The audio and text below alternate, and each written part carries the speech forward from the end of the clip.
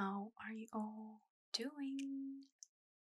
Today is going to be a soft spoken video, and it's also going to be the start of a new series. And yeah, I found this story on the Japanese interweb, and it's about a group of people that went on a camping trip. So without further ado, hope you guys are all getting cozy. If you're ready, well then, let's get started. Camp. This is a story from last year, and my writing skills aren't the best, so please only read it if you're interested.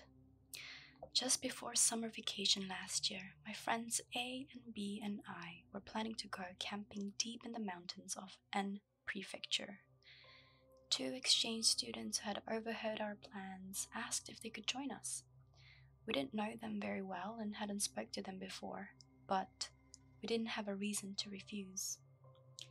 So we agreed to it to let them come along. On the day of the trip, we took a train and then a bus to the campsite. Unfortunately, it was crowded with families and other students, so we decided to follow B's suggestion to go 2 kilometers further into the mountains to a spot near a flood control dam. Since we had brought all the necessary camping and barbecue equipment with us, we could set up camp anywhere. Plus, it sounded more appealing than a man-made campsite. However, we underestimated the difficulty of the hike up the mountain. We arrived at the original campsite around lunchtime, but by that time we arrived at the dam, it was already 3 p.m., and we were exhausted. We had to set up our tents and prepare dinner quickly before it got dark. A and I started setting up the tent and preparing the cooking stove and utensils, while B and the exchange students went off to collect the firewood. A few trips later, B and the exchange students had not returned, and it was already past 6 p.m. We were worried that it was getting dark and we needed to start cooking dinner, but they still hadn't come back. We soon heard voices coming from the woods. It sounded like they were arguing. A and I listened while we worked, and then B and the others returned, still arguing. There seemed to be a tense atmosphere between C and D and the exchange students. A and I tried to defuse the situation, but C and D were agitated.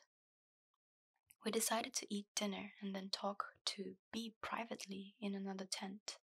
B told us that they had found a small, dilapidated shrine in a cave behind a rocky outcrop upstream while they were gathering firewood. The exchange students had ignored B's pleas to leave it alone and had opened the door. Inside, they had found a semi-translucent brownish stone that looked like amber. But as soon as B saw it, he felt an ominous feeling and begged them to shut the door and leave immediately. C and D, however, were too excited about the discovery and refused to listen to B's warning. Then B told us that he had seen an amulet attached to the door and that C had torn it off when opening the door. B tried to persuade them to put the stone back and leave the shrine alone, but C and D refused and insisted that it was their find. Later that night, I woke up to a strange noise outside the tent. I could hear footsteps pacing around the perimeter of our campsite. At first, I thought it might be someone going to the bathroom, but there was something off about it. The footsteps were going to the river or making any other noise, just pacing around the campsite. Gradually, the sound of more footsteps grew louder. There was probably at least 5 or 6 people walking around outside. I woke up A and B, and we listened to the strange footsteps in silence. Then B said, "Doesn't something feel off to you?" I replied, "Of course, it must be because of that stone C found, right?" A agreed. We all sensed that something wasn't right. As we tried to fall back asleep, we heard C and D starting a drinking party outside. We didn't want to be involved in their antic, so we asked them to go somewhere else to continue. A and I went back to sleep, but I had a strange feeling that something was watching us. I heard one of them mutter something about us in their native language. We were unable to muster the courage to go outside and see what was happening, so we stayed still without being able to sleep. After a while, the footsteps ceased. After a brief silence while discussing with the two of them whether I should go outside to check, I heard a tremendous scream from the neighboring tent. It was a scream that couldn't be expressed in words. I didn't know how to describe it. Startled by the scream, we froze in place, and following the scream, we heard the sound of something struggling and the voices of two pleading for something from the neighboring tent. Sensing that something was seriously wrong, the three of us exchanged glances and mustered up the courage to go outside the tent with flashlights in hand. When we looked outside, we were struck dumb and frozen in place. The two people from the neighboring tent were being dragged out, and they were crouched on the ground, holding their heads and screaming in their native language. What was strange was the group of about a dozen people with tattered clothes and pale faces gathered around them, silently smearing something dark on the bodies of the two foreign students. Those people in tattered clothes continued their actions for a while, but suddenly stopped and turned towards us, all at once. We have no memory of what happened afterwards. When we came to our senses, it was already morning, and I, A, and B had passed out, leaning against our own tent before losing consciousness. I remember seeing the faces of the people crowding around C and D, but the three of us couldn't recall what expressions they had on their faces. The two foreign students were alive, but their appearance was strange.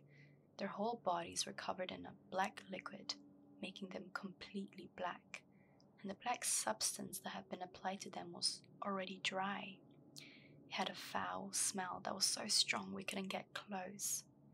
Anyway, we told the two of them to wash themselves in the river, and they trembled and cried as they washed their bodies and clothes. During that time, we packed up the tent and asked the two, "What happened to the stone?" C pointed to his backpack, and when we looked inside, there was a stone wrapped in a towel. We decided to return it and apologize. However, their reaction was severe. D said, "If you're going, go by yourself." And C said, "If you hadn't brought us here, none of this would have happened. It's your fault." A said, "Don't be ridiculous. It's because you didn't listen to B and brought the stone that this happened, right?" I added, "That's right. Since you're the ones at fault, it's only natural to return the stone and apologize." C and D still insisted and stubbornly refused to return the stone, yelling at us as if they were about to attack us. Then B, who had been silently watching, said, "Enough already. Let C and D do as they please. We'll go and return the stone ourselves."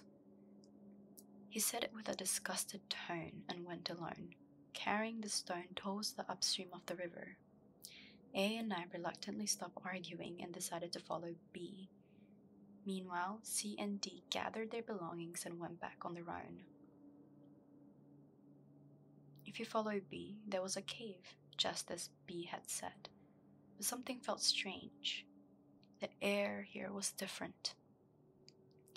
Hard to put into words, but it was definitely an eerie cave. We were scared due to last night's events, but we couldn't leave it as it was, so we ventured deeper into the cave and returned to the stone to the shrine.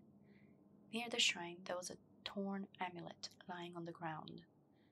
We didn't know if it had been effective, but we thought it was better to do something rather than nothing. We used the duct tape we had brought and carefully patched up the torn amulet, trying to restore it as much as possible to its original form. We then attached it to the door of the original shrine and joined hands to apologize before heading back home. In direct terms, nothing happened to us. However, after the summer vacation ended and we went to university in September, 2 exchange students approached B and started a fight, blaming him, saying, "It's your fault." Various other incidents indirectly occurred as well, but I will write about them another time. In conclusion, the 2 exchange students eventually dropped out of school and returned to their home country. Now, I don't know what happened to them afterwards.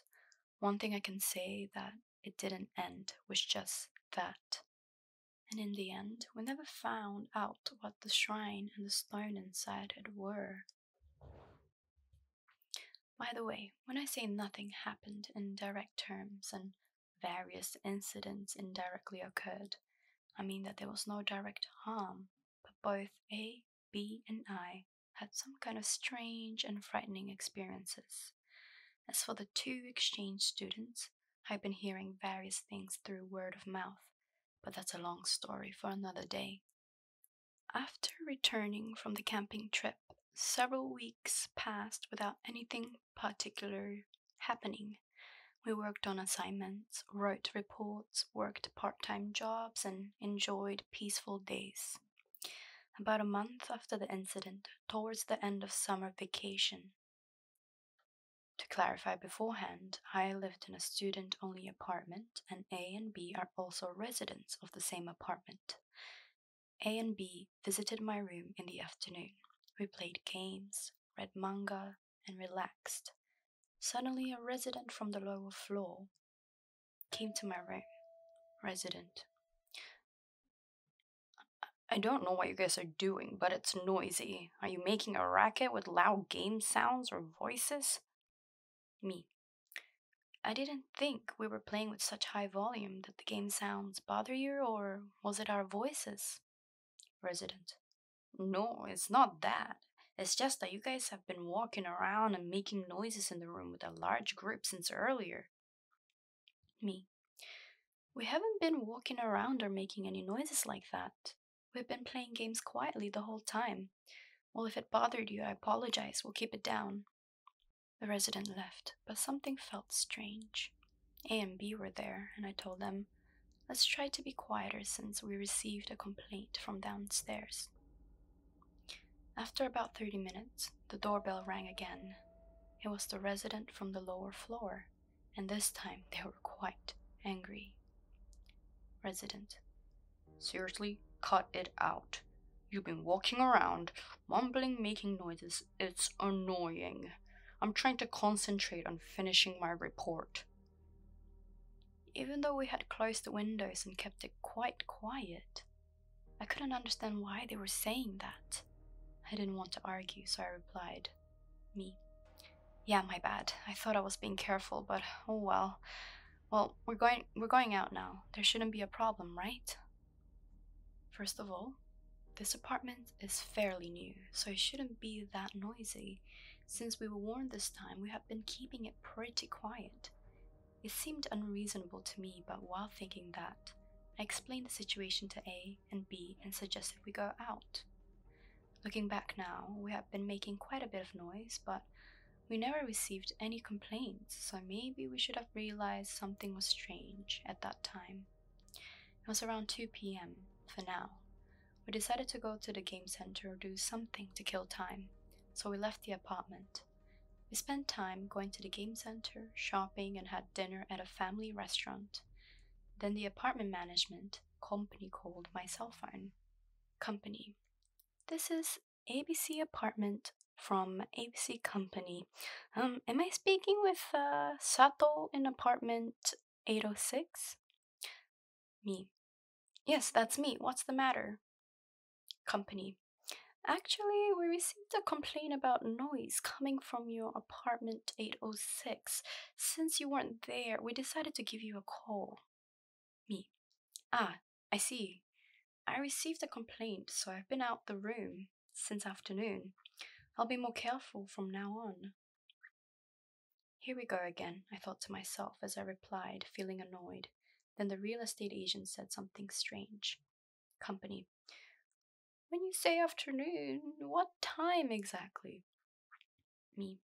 I think it was around 2 or 2:30 if I recall correctly. Company. Uh, are you sure about that? The complaint about the noise and the request to be cautious came in around 6 p.m. It was already after 8 p.m. now.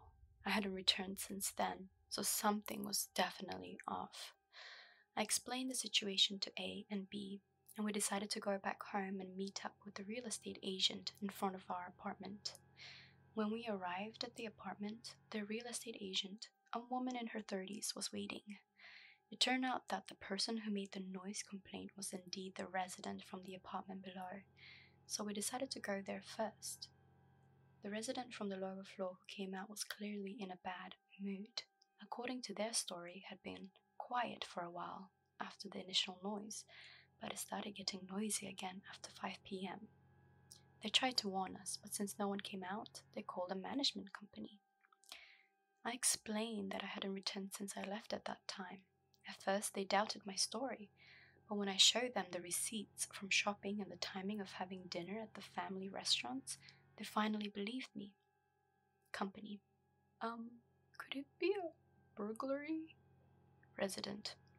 It was noisy until a while ago, so maybe the person is still here. A. Seriously?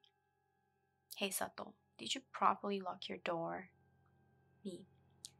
I definitely locked it, but you saw it too, right?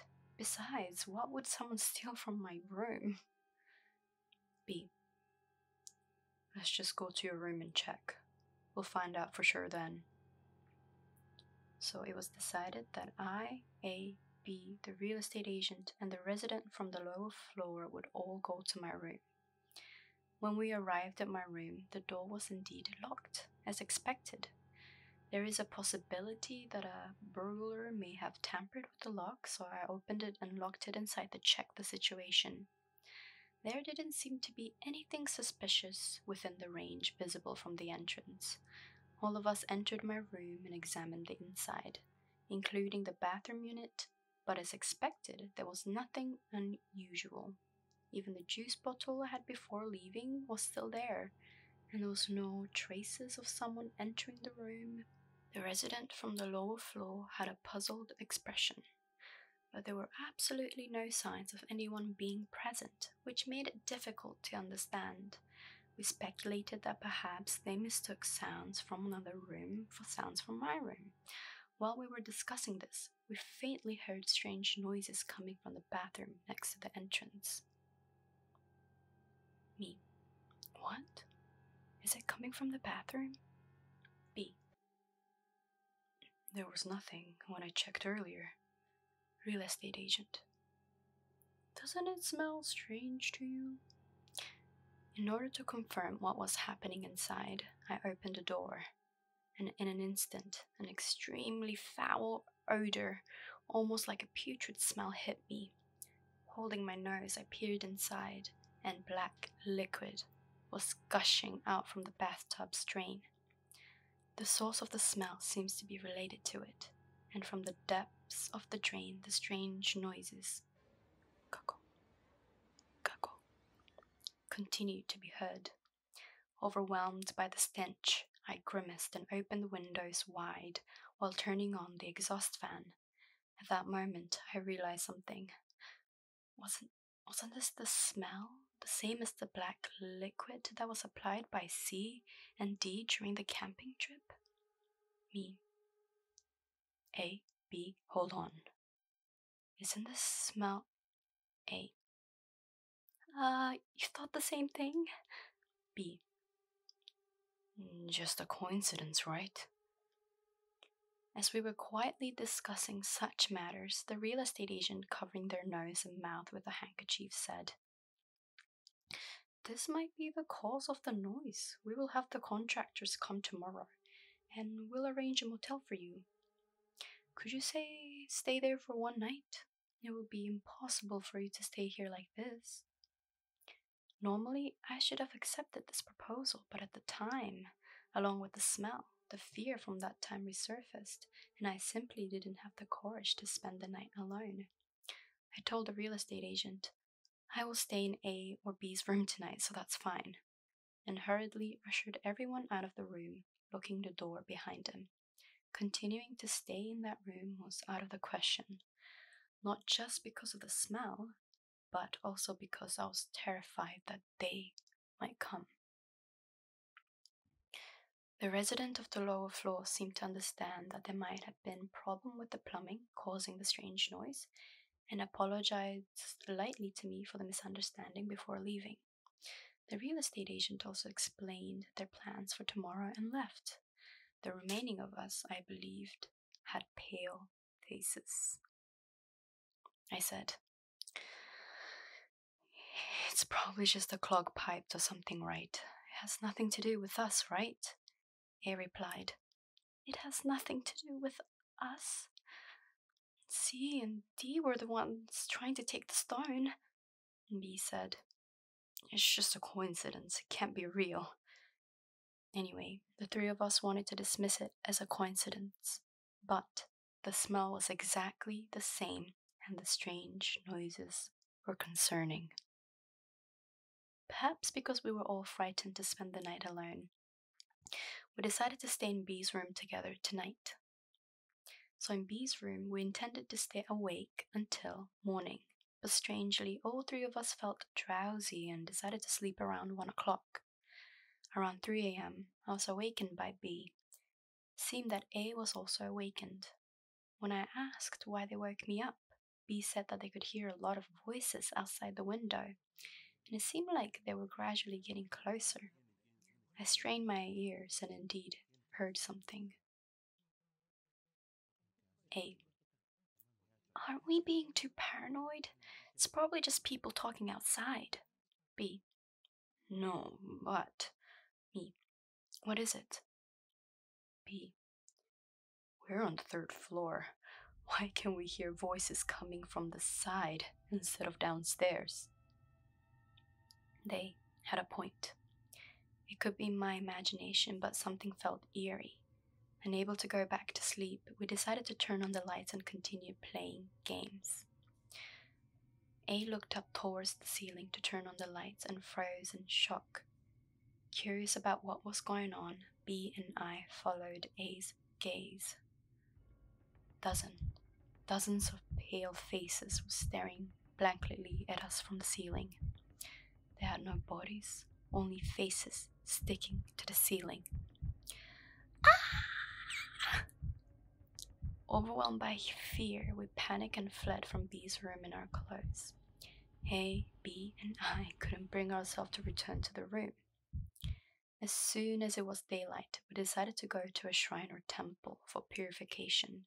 To distract ourselves from the fear, we forced ourselves to sing loudly in a karaoke box until the sun rose. Around 10 a.m., we used our mobile phones to look up a shrine located 2 stations away. We decided to take the train there to have a purification ritual performed. On the train, I noticed something peculiar. The faces of those who had been staring at us were not normal human faces. It wasn't about them being pale or resembling the dead. What stood out were their eyes. The eyes of a regular person can be roughly described as, the person who wrote this diary described it as this on the screen. And then the eyes of the faces we saw were different. The horizontal line of the eye was replaced by a vertical line. I hope I can convey it properly. The eyes were aligned vertically, not horizontally. So instead of this way, it was that way. That's very creepy. In other words, they weren't human. When I later asked A and B about it, they had also noticed the same thing. A Upon arriving at the shrine, we explained the situation to the head priest. He had a rather dubious expression on his face, but seeing how desperate we looked, he listened attentively and performed the purification ritual for us. According to the head priest, as long as we never approach that shrine again, things should be fine. After the purification, nothing strange happened to us. There was one more thing that unexpectedly came to mind during the ritual. The faces we all turned to simultaneously during the camping trip had the same eyes. And that's the end of our experience. Regarding the international students C and D, most of the information I heard was secondhand, but it seems like they went through a lot. The next day, received a call from the real estate agent. They had the technician inspect the pipes, but it turns out there were no issues with them. Although something had indeed flowed back, they examined the pipes in other rooms and the underground, but found nothing in the end. They decided to observe the situation for a while. Since then, there have been no incidents of water flow reversal. I like to believe that the purification ritual was effective. By the way, the cleaning company came in and thoroughly cleaned my unit bath. However, the smell didn't go away immediately. So I ended up living in the hotel provided by the real estate agent for about 10 days until the odor disappeared. It felt like a small advantage, I must say. After returning from the camping trip, I'll write about what happened to C and D based on the accounts of people who had interacted with them. Since most of it is hearsay, I can't say how accurate it is. Also, since it's mostly hearsay, it might not have much to do with the occult. When summer vacation ended and I went back to university, some friends who had some interaction with C and D approached us and told us something strange. It seems C and D had talked to their friends about the camping trip, but I have summarized it since it's long. C, D, A, B, and I went camping together. That part is correct. The problem started from there. The campsite, we found a cave, and C and D were curious to see it, so they wanted to go and check it out. B, who seemed scared of the darkness, was hesitant but didn't want to be left alone, so they tagged along. At the back of the cave, there was a small structure, probably the shrine, and that was it. When they tried to leave, something unexpected happened. B opened the door of the building and tried to take out the stone from inside. C and D noticed it and warned them, but their advice was ignored, leading to an argument. Upon hearing that, I mentioned that it was not true, but my friend said something suggestive and asked me to listen to the end. That night, because of the stone, A, B, and I were attacked by a ghost. I witnessed them trembling and crying while apologizing. C and D gathered their courage, intervened, and managed to persuade the ghost by saying they would return the stone. However, we were too terrified to go, so C and D went in our place and returned the stone before leaving. I didn't feel angry about the absurdity of it all. I wonder why that incident from that night had turned into a tale of bravery for C and D. I told my friend that the content of the story had been greatly distorted, with the major details swapping the position of A, B, C, and D, and even some strange embellishments here and there.